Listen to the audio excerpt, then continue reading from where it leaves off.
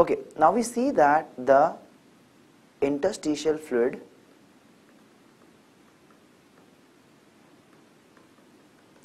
and plasma have same composition regarding the ions osmolality, same composition, okay. That means sodium, chloride, urea, pH, etc. all are same, okay, except one difference, except plasma proteins. So the plasma proteins are obviously present in the vessels, that is the plasma, not in this, okay. Which one? Like albumin, globulin, clotting factors, all. Okay. So one difference between plasma and fluid is the presence of protein in vessels but not in the interstitial fluid, okay. Now we'll see a summary of how the body is organized, okay. Now if you were to make all the cells in the body, we can show them as this arrangement of a simple epithelial cell lining.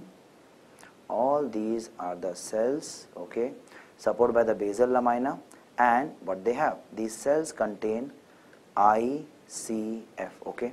So they all contain the ICF. This is the blood vessel, okay, containing the plasma, okay, containing the plasma, and in between you can write this is the interstitial fluid, okay. Now these two combined are called as the ECF.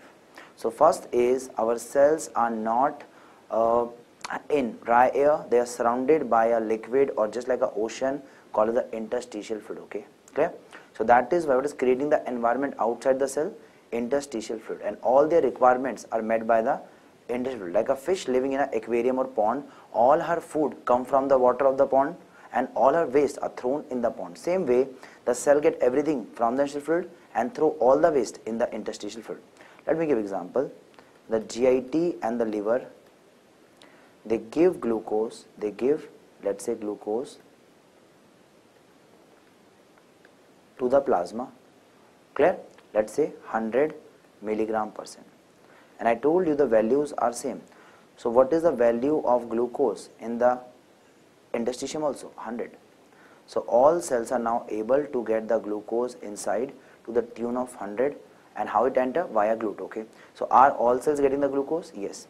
And if they make any metabolic waste, etc., like let's say they make urea, let's say urea, so this urea will enter what? It will enter the interstitial fluid, and as it increase, it will increase in which area? In the plasma also, and this urea will then be removed by the kidneys. Kidneys remove waste. So in simple language, kidney cells and GIT cells are not connected, but because of the interstitial fluid, they are connected to each other. How?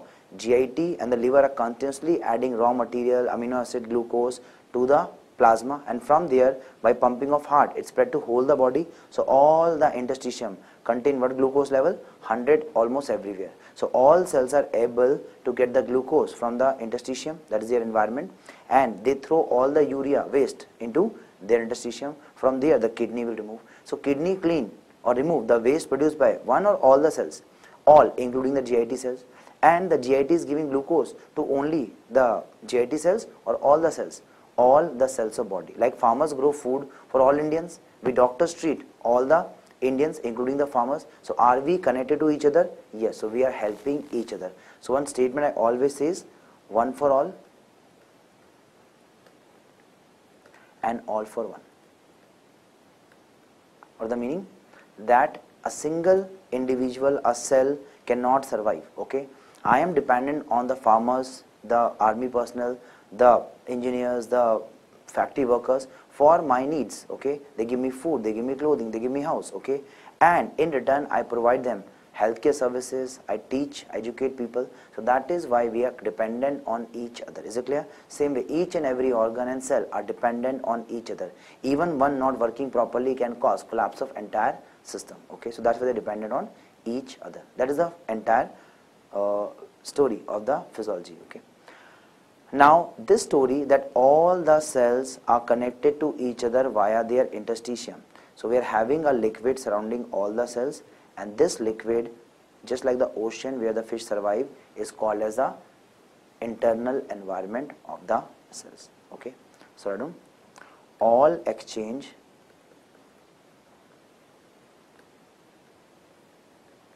between cells and vessels occur in. So all exchange between cells and vessels occur in interstitial fluid. So it is called as, what thing? It is called as, yes, what thing? Internal environment.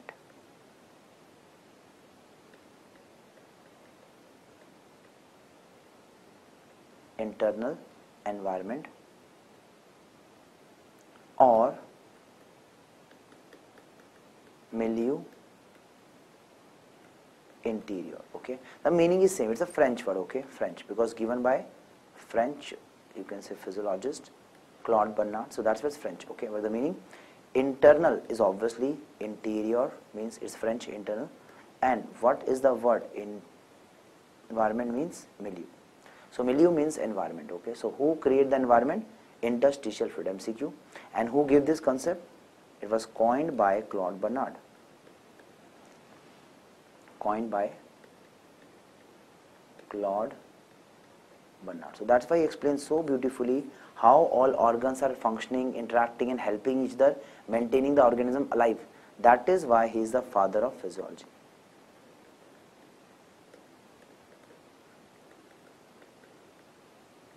So father of physiology is Claude Bernard. Okay. Next, having an environment is important, but is also important to maintain the environment. Otherwise, if the environment is altered, the cells, they will not be able to function. Right? Let's say if there is a very high pH, low pH, high temperature, low temperature, they will all be, yes, affected, and they might not be able to function and might die also. So that is why environment is there, but we have to maintain the environment, and that is homeostasis. So next concept is the composition of environment is always, and put internal because it's the internal, is always maintained constant by body regulatory systems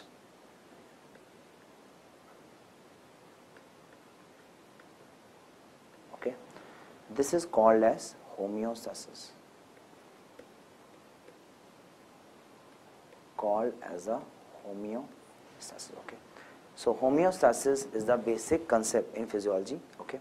And who gave this? Walter B. Cannon. So Cannon gave the principle of homeostasis. In fact, that is the basic principle of physiology. Okay. So if the BP is normal, all cells are getting enough blood flow and they are able to function. If the BP becomes too high or too low, both are bad. Low BP, they doesn't get the sufficient blood, and they might have ischemia, hypoxia, and might die. And too much blood might damage the vessel, put heart under constant stress, causing hypertrophy, etc. And ultimately, as the vessel rupture, the blood flow will not be reaching the tissue. Again, the cells will die after this. So that is why what is bad? Both are bad. High blood flow, low blood flow. High BP, low BP. High temperature, low. So as doctors, our work is to maintain the homeostasis. Okay. So that is, we use the drugs, etc. to make the person go back to normal physiological state. Okay. So homeostasis is the basic principle. Okay. Example: BP, pH, temperature, okay, sodium, glucose, etc. are maintained in normal physiological range, and if they are not maintained, that is pathology. Okay, physiological range. Okay, clear? So derangements are pathological. Okay, and you will try to correct them back to the normal. Okay, clear? So you try to correct them back to the normal. Okay, but every system has a limit or something. Okay, so how they correct, we'll discuss it in system like BP. Will discuss the negative feedback or maybe positive feed forward systems when the systemic physiology is taken care of. Okay, clear? One more thing they sometimes ask is, what is the concept of gain? Gain is simply defined as correction you produce divide by the error. So very simple, if they give the values, it was a normal value, this is the change with the correction, without correction. So you can calculate the gain by correction divide by the error. Now we see how do you estimate these various body fluids. Okay, so estimation of body fluids. So we'll use a very simple idea. Let's say, imagine I want to know the volume of a cup of you can say water. So what I do, I add some sugar, let it dissolve, and now I take the small sample and get the concentration. So we know concentration is amount upon volume. Okay, fine, this is what we know. Now if we add already known amount, we will know the amount already, and we know the concentration if you take a small sample. So that's why what we do is, first we give already known amount. Example, 10 milligram. So what is already known? The 10 milligram. Okay, then we let the substance distribute completely. So number 2. Okay, substance, or rather we use the word dye because dyes are used for estimation. The dye distribute uniformly. Okay, so dye will distribute uniformly in chamber and achieve same concentration in the chamber everywhere. Okay, clear? So dye will be able to achieve what concentration? Same concentration almost everywhere. Okay, now once it achieve same concentration, what are we going to do? Okay, so right, so once it achieves same, what we do is, right, okay, so number 3, we take small sample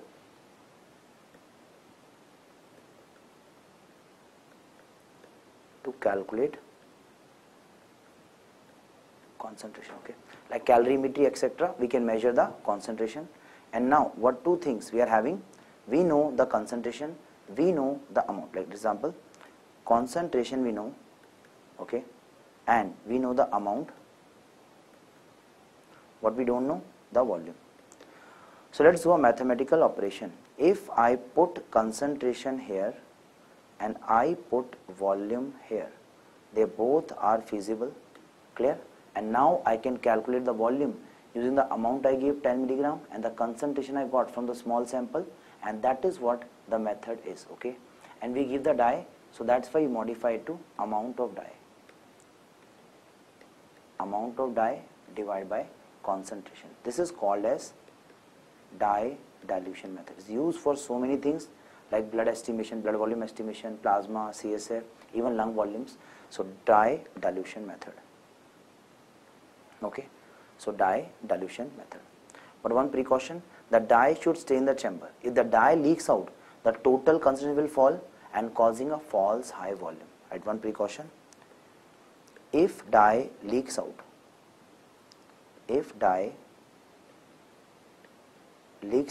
okay, so if the dye will leak out, okay, there will be a fall in concentration.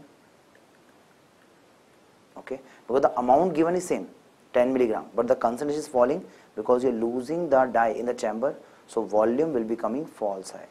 So that cause false high volume. Okay, so that's why the dye leaks out of the chamber, you might get a false high volume. And it's not the only condition, even other condition like dye leave the chamber, like example, dye bind some tissue. So will it be in the chamber? No. Bind some proteins, tissue, or it is rapidly excreted, much more than we expected, rapidly excreted. So all this will make the concentration fall, and if there is a fall in concentration, what will happen to the volume? The volume will come false high. Okay. Now, what are the dyes we use? So next topic is dyes used. Dyes used. Okay. So dyes used for estimation are as follows. So let's start. First is for total body water. Obviously, we want a dye which should be just like water and should be going everywhere in the body water, ICF, ECF. So let's use the water. But problem is water has to be converted to a dye form. So you know isotopes are same chemically.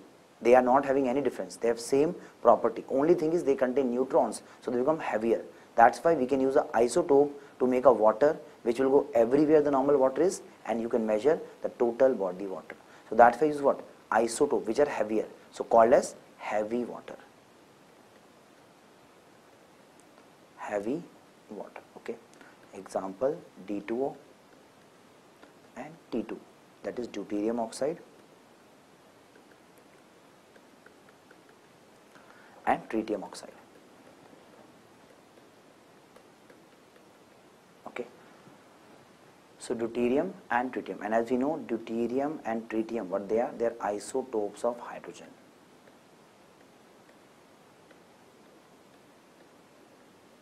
Okay. And where they will go? They will go everywhere. Okay. And one backup, if not available, not a good option, but we still have some backup, aminopyrine. Okay. Best is deuterium oxide.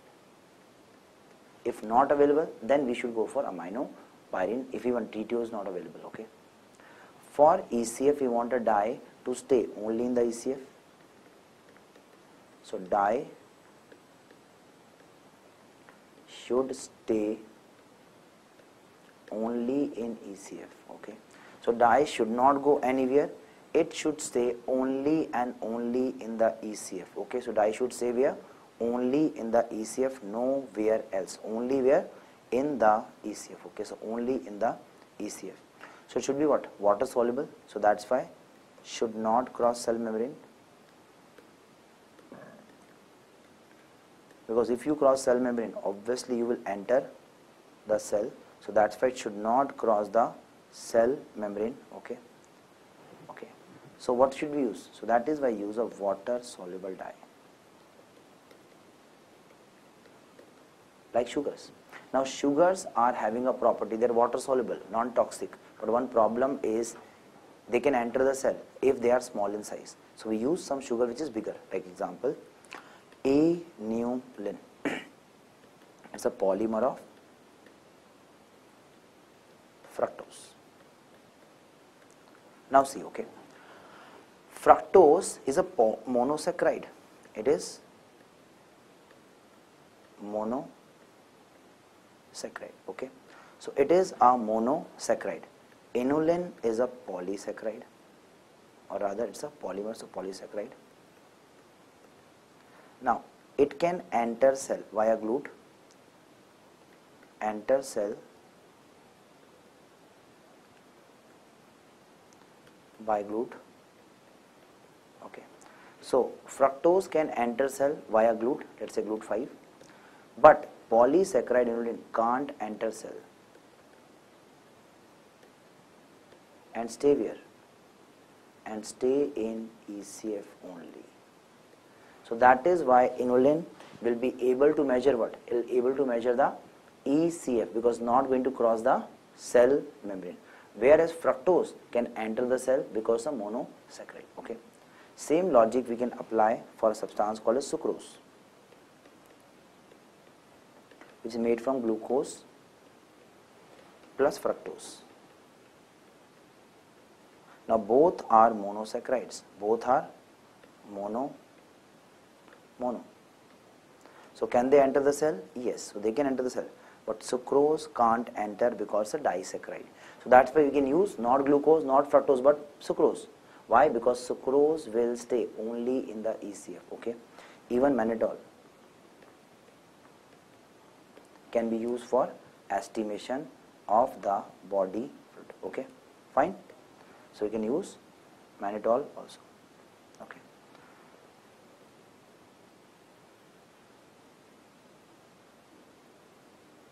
Next is we see the plasma. For that the dye should stay where? Only in the plasma. So let's say what is the dye we will have. So number 3, plasma. For plasma we need something to stay in plasma. Okay, what says? Obviously the plasma protein. So we make it a dye, radio labeled albumin. Okay, so radio labeled albumin. Okay, so how we labeled? With iodine I-125 or I-131. Okay, so iodine 125 or iodine 131, or if not available, Evans blue dye. Evans blue dye can be used for this particular purpose. But think Evans blue dye. Okay. Fourth is ICF. One problem for ICF, you have to inject the dye where? Directly in the chamber. That is almost impossible. So that's why ICF cannot be given by single dye. So that is given by total body water minus ECF. Okay. So use total body water, subtract the ECF, get the ICF.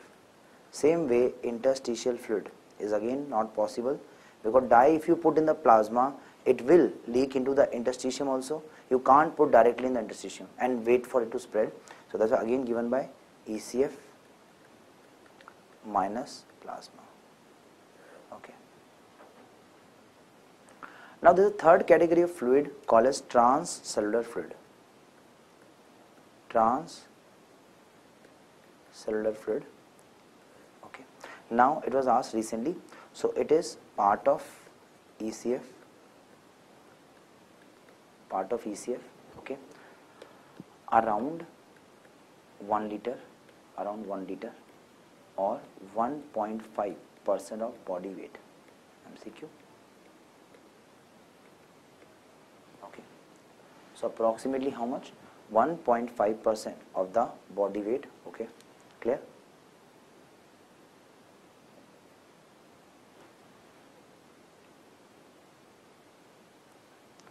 What fluid? The transcellular fluid. Okay. So approximately 1.5. And what is made from? It basically includes fluids in body cavities. So include fluid in body cavities like pleural fluid, synovial fluid, okay, then CSF, pericardial, etc. So they are basically chamber fluid. Okay, so we can summarize that all body water is basically ICF or ECF. Okay, 2/3 is ICF, 1/3 is ECF. ECF is 3 main parts. Okay, 2 main are plasma in the vessel, and between cells and vessels interstitial fluid. Okay, and what is there in the chambers and cavities? Transcellular fluid, like the pleural fluid, synovial, pericardial, all are called as transcellular fluid. Okay. Now we see transport across cell membrane. So right, transport across cell membrane. Okay. So how it occurs? So there are 2 types: active and passive. Active and passive. Okay. Now what is the difference between the 2? So first is active is against gradient. Against gradient. So active is against the gradient, and passive is along gradient. Now what do you mean by gradient? It means difference. Okay, it means the difference. Example, if something go from low to high, obviously it's going in reverse direction, because nature everything go from a higher to lower value, because higher has a a higher energy level, and everything want to go to a lower energy state. That is, increase in entropy occur all the time. Okay, that's why a cup of tea which is hot gets cooler with time. Why? It's losing the heat. Ice melt. Why? It's gaining the heat. Why? Everything is going from higher to a lower. That's the natural direction of flow. But if you want to reverse it, you want to make a cup of tea hotter, obviously you have to make it hotter by adding energy. So that's why require energy. Example, pumps. So pumps are active because they are going in reverse direction. Okay, clear? Whereas it is going in what direction? Along, that is high to low. Okay, so going from high to low. Okay, high to low. So that is why no ATP energy is needed. So ATP or energy is not needed. Example, oxygen, carbon dioxide diffusion. Oxygen, carbon dioxide diffusion. Okay. So simple question, if you go from higher to lower, that is higher to lower is passive. Okay, and lower to higher is active. See this diagram. Let's say this is a cell and there is what, a substance X here and here. It is 100 here and 50. So obviously more molecules are here and less. So that's why net direction is always out. That is why it is going out till it becomes 75, 75. Okay. So that's why we want to make the gradient 0. So the gradient right now, gradient is 100 minus 50. That is 50. Okay. And it will do a passive transport. Okay, so it will do a passive transport till it become what? Till it become equal to what?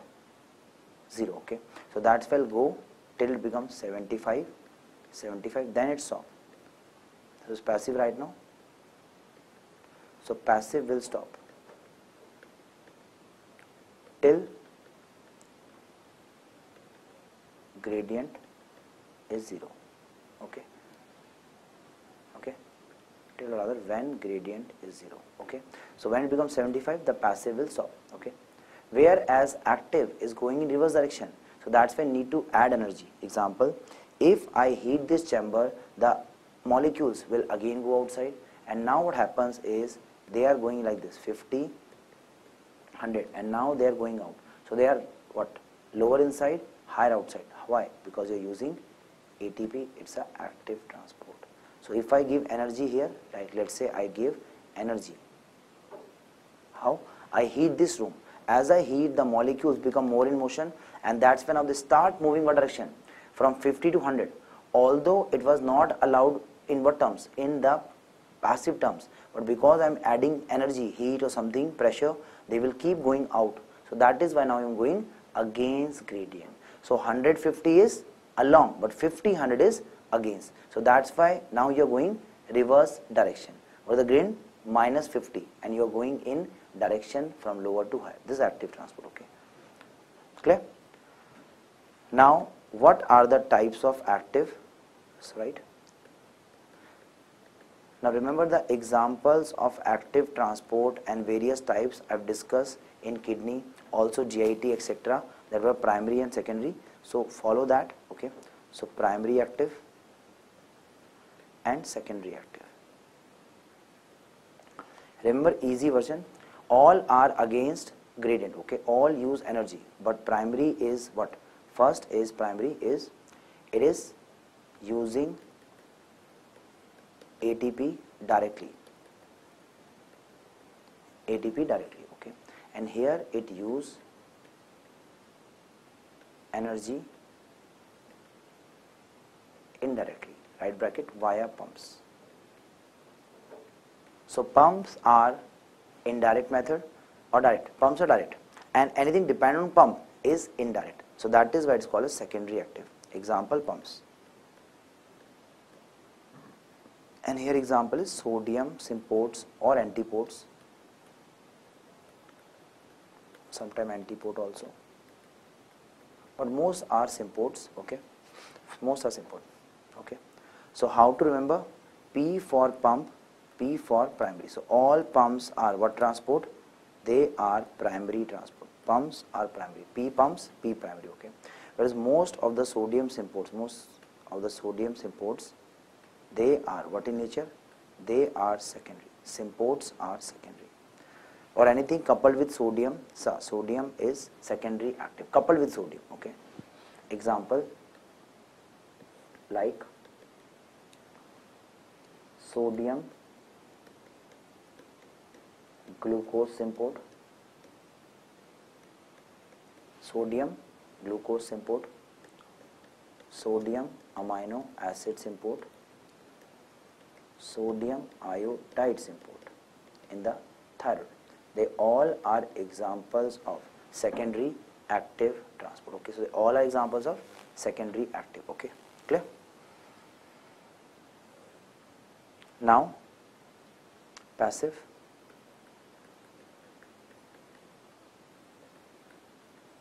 Transport. It is basically contains simple diffusion,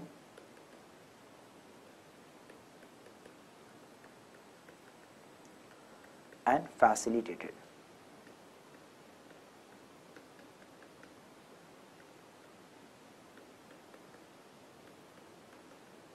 So simple diffusion and facilitated, okay.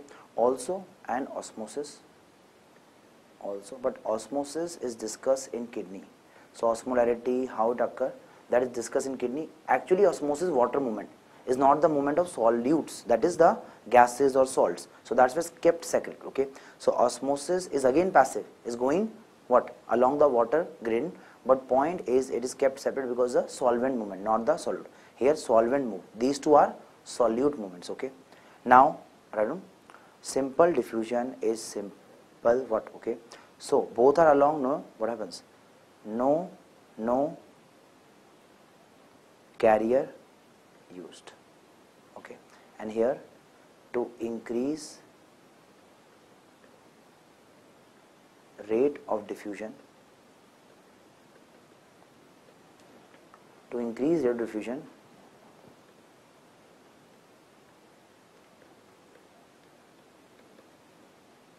carriers or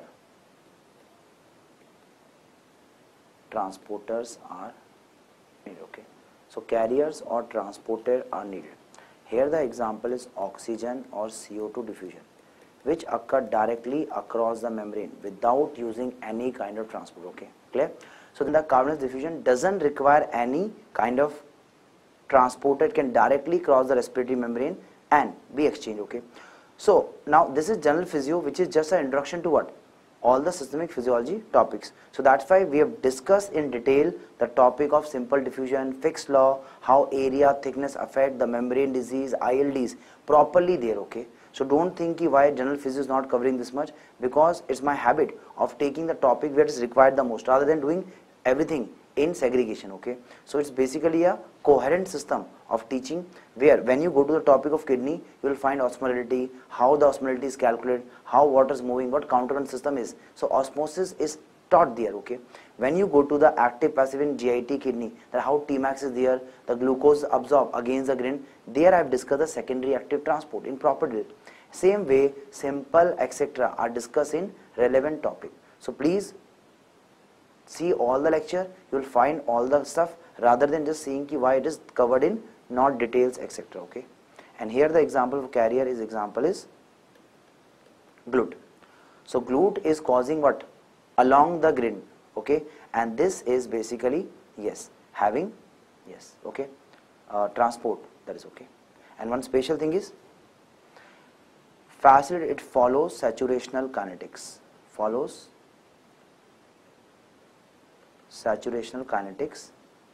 that means after some time the rate won't increase. Why? Because all the transporters are saturated, so the Vmax become fixed.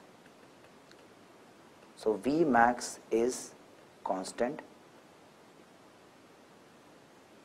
okay. So Vmax won't change, it become constant. So Vmax would be constant, okay. Whereas the simple diffusion doesn't follow this, okay. Whereas simple diffusion, it is non-saturable, okay. It can keep increasing, the rate is not fixed, it can keep increasing, it has no saturation or Vmax fix, okay. So again show in graph, see, let's say this is the rate, and this is the concentration. So this is the graph of simple diffusion. This is simple diffusion. It is just increasing, and whereas this is the graph of the, okay, so it rises, but here this is Vmax. So now you cannot increase the rate. This is Km and this, okay. So that's why the rate is faster, but it becomes facilitated.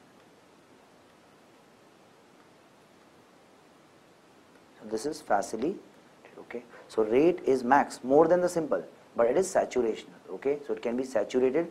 So that's why at low concentration, to get a high rate, we prefer facilitated. But as the concentration increase, the rate cannot increase because the saturation of the transporters is occur. So that's why what happens, the Vmax is constant as transporters get saturated.